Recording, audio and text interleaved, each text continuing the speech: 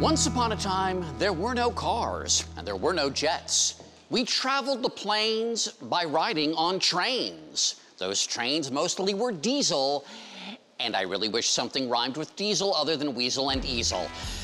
Okay, just remember trains and diesel, and you're halfway there.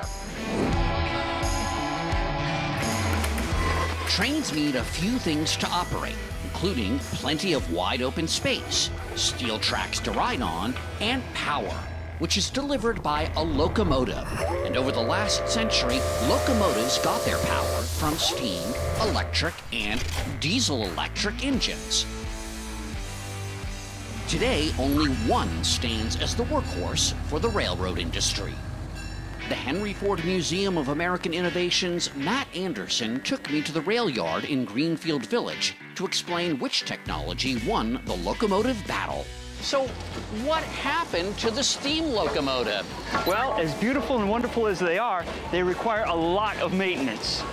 Okay, I mean, it's such a part of the American story. Yeah, you know, it's no exaggeration to say the country was built by locomotives like that. So what began replacing it? They were replaced beginning in the early 20th century with diesel-electric locomotives.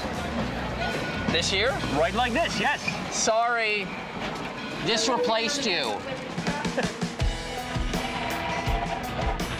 For all of their advantages, steam locomotives had a number of disadvantages as well. You had to have a large crew, at least an engineer and a fireman, and then you needed a large maintenance staff to tend to the locomotives. Diesel was turned to pretty early on because it operates with a great deal of precision, and they can run for thousands of miles without a whole lot of maintenance, which is ideal in a railroad setting.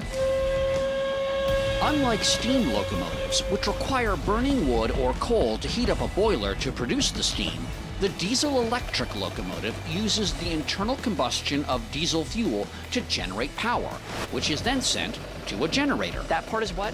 That's the generator. That's actually producing the electricity, and that is operated or powered by that diesel engine in front of it, running on just regular diesel fuel. And that's what's making the piston go... Yep, pistons are going up and down on that, right, turning a crankshaft just like in a car, which then turns that generator. But it's instead of coal being shoveled in the boiler, creating the heat that moves the piston, here it's the fuel that's being burned.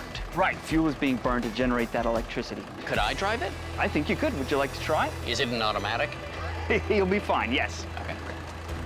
The Henry Ford's David Liepelt taught me the sequence to fire up this 75-year-old diesel-electric. Good. The engine started. The engine started. That's all you needed to do on a diesel locomotive. Now, of course, a steam locomotive, it takes 6-8 hours to warm up. You're going to push that lever forward, and you're going to release the brake. Give 2 toots on the whistle.